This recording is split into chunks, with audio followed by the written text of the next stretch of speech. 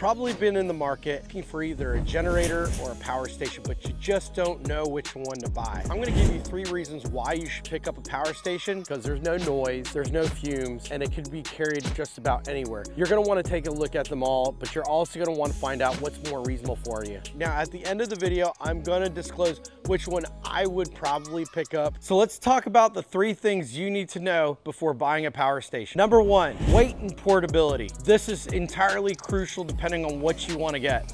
You do not want to get something that's just going to be an anchor and you're not going to be able to move it around, or it's not going to fit what you're trying to do. You could either get something really small like a 600 watt, or you get something about the size of a 2600 watt power supply. This is actually 2400 watts. It all matters about how portable you want it to be. Do you want it to take around to kids' soccer practices so you have something to charge your phone, or maybe just run a light fan? Or maybe you want something to be able to roll it around in order to power your camper. How are you going to transport it?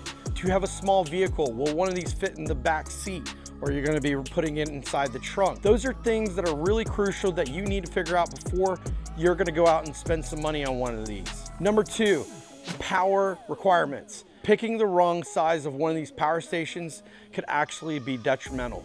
For instance, if I just wanted to run a light fan and get something to where it was only going to eat about 200 watts, I would probably choose something small like one of the 600 watt units. If I wanted to power up my camper and I needed to be running like 2000 watts, I'm going to go with a larger unit. But it's very important that you understand the basic and how these power stations operate. One thing you're going to find out, they all operate in watts. Talking a little bit technical, watts is really easy to figure out. How many amps is that particular device that you're running at that particular time?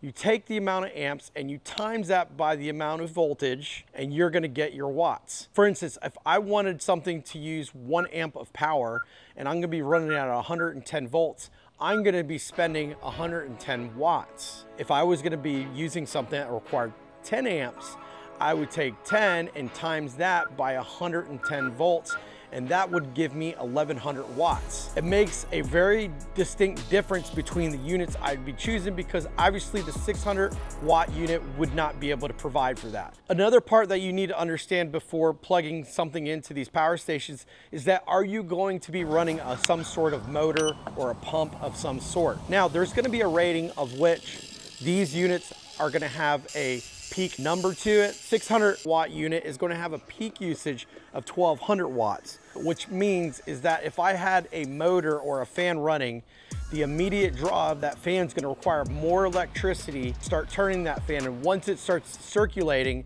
it's going to back down. They make these power stations able to go up to that certain allotted actual demand that's required from it. Number 3 are the features of these power stations. Now, some of them do a lot more than just provide power. Some of them have USB ports, some of them have lights, a boombox inside it, wireless charging stations for your phones, and the ability to control them over Wi-Fi remotely to be able to turn on and off the power ports. Take a look at what the capabilities are and see if it fits exactly what you need. We'll go into some of the additional features of what the PB2400 does. So we're going to take a look at the Yard Force portable power station. It has 2400 watts of continuous power and 4800 watts of peak load. It also has a Bluetooth speaker, Wi-Fi connection, and wireless charging ports. It's able to support your RV for a 30 amp plug. Did I mention it has an LED light? Let's say you went out of town and you wanted to turn something on and off directly from here remotely. You could completely do that over the Cloudhawk app. I'm going to get a little bit into the Cloudhawk app. You got to check it out. Let's get to it. Another feature of the app that I really enjoyed was the ability to be able to turn on and off the USB port, the DC port, and the AC power ports as well. And look live what the charging capabilities were on the solar side of it, and also the power usage consumption on the AC voltage side for each individual power port for the USBs, as well as the 110 outlets. That was such a huge feature to be able to do all over Wi-Fi, not just Bluetooth. Charge time. I'm telling you right now, within an hour, I had this thing charged already to 70% capacity.